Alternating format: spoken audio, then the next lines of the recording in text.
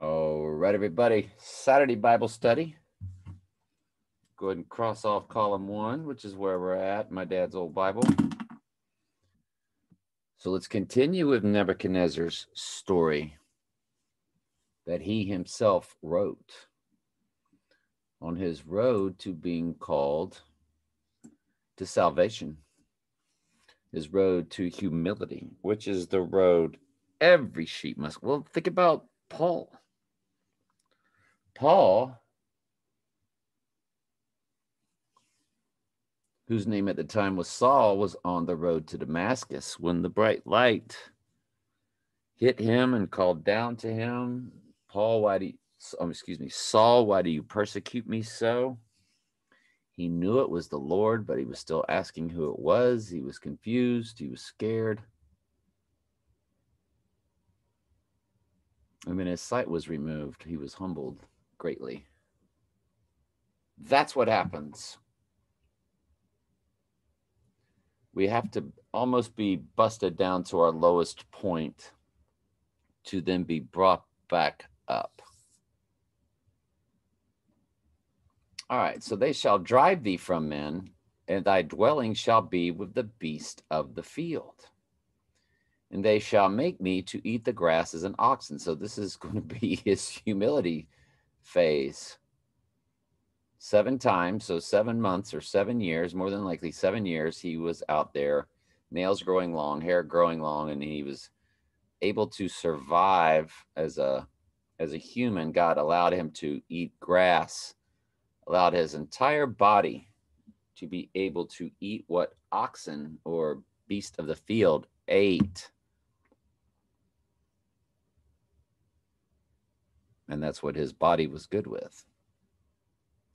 To live like a beast or an oxen, to thrive like one, but only at that low level of a beast ox.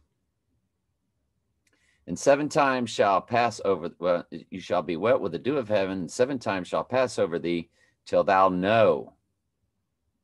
In other words, until you get the call that the Most High ruleth in the kingdom of men. Without the calling, without God putting you through this process, let me ask you, where's the free will decision in this? There is no free will. Not Old Testament, not New Testament, not anywhere in the Bible did man make a free will decision without the Lord's call, without the Lord putting it in their heart first. Look what the Lord's doing to them. Is this by his will? No. But still, it's just describing it. He hasn't gotten to that point yet, so let's keep going. Till thou know that the Most High ruleth in the kingdom of men, and giveth it to whomever he will. And whereas they commanded to leave the stump of the tree roots, the kingdom shall be sure unto thee. So it's still going to be yours when you come back. Imagine that, Babylon being ruled by a sheep. Why is that? They were over the captives of Judea. They were over Israel. They were over God's chosen people.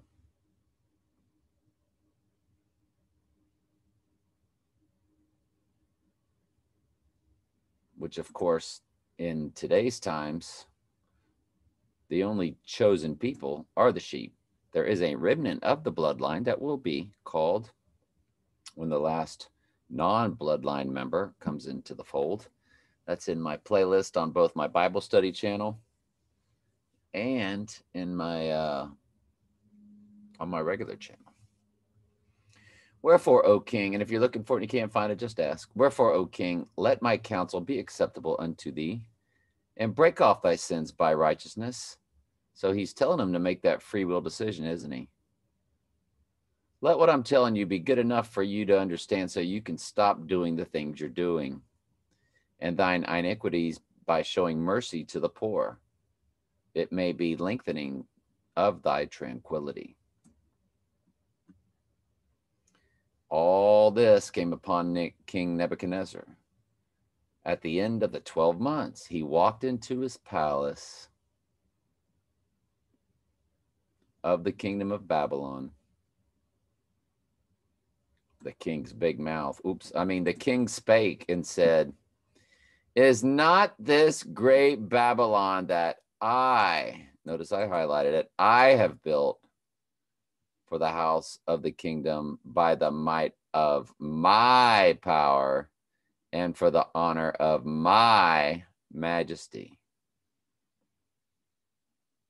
So could he have not been any more braggadocious? Or could he have been more any braggadocious? While the word was in the king's mouth, there fell a voice from heaven saying, O King Nebuchadnezzar, to thee it is spoken, the kingdom is departed from thee. Temporarily. Remember, we're leaving the roots. And they shall drive thee from men, and thy dwelling shall be with the beasts of the field, and they shall make thee eat the grass of the oxen, and 7 times shall pass over thee, until thou knowest that the Most High ruleth in the kingdom of men, and giveth to whoever he will. All right, we'll get more to that story tomorrow. Let's continue finishing up with John 7, moving into John 8.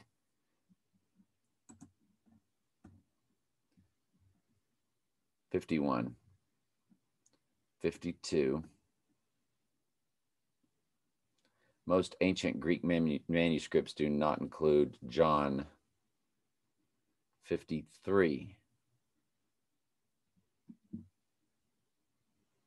Then the meeting broke up and everybody went home, and every man went unto his own house. Jesus went to the Mount of Olives. Jesus returned to the Mount of Olives. 1, 2, 3, 4, 5, 6, 7, 8. Now we got them all. Let's go. Any mistakes, we will fix. It is legal to convict a man before he is given a hearing, he asked. And they replied, are you from Galilee too? Search the scriptures and see for yourself. No prophet ever comes from Galilee. Then the meeting broke up and everybody went home. Jesus returned to the Mount of Olives, but early in the next morning, he was back again to the temple. And by the way, yesterday's Bible study, I cover all of that. We detail it, so I'm not going to go through it again with you. But yesterday's was long, and I'm sorry, 52 minutes, 25 seconds. I'm sorry. It was deep. It was detailed. Take your time with it if the Lord calls you to it. Jesus returned to the Mount of Olives, but early the next morning, he was back again at the temple. A crowd soon gathered, and he sat down and taught them. And as he was speaking, the teachers of religious law and the Pharisees, who, eventually were going to crucify him, brought a woman who had been caught in the act of adultery. They put her in the front of the crowd. Teacher, they said, this woman was caught in the act of adultery. The law of Moses says to stone her. What do you say? They were trying to trap him into something they could use against him, but Jesus stooped down, and wrote in the dust with his finger. They kept demanding an answer as he stood up again and said, all right, but let the one who has never sinned throw the first stone. Then he stooped down again and wrote in the dust. When the accusers heard this, they slipped away one by one, beginning with the oldest, until Jesus was left in the middle of the crowd with the woman only. All right, love you very much. Ask questions anytime.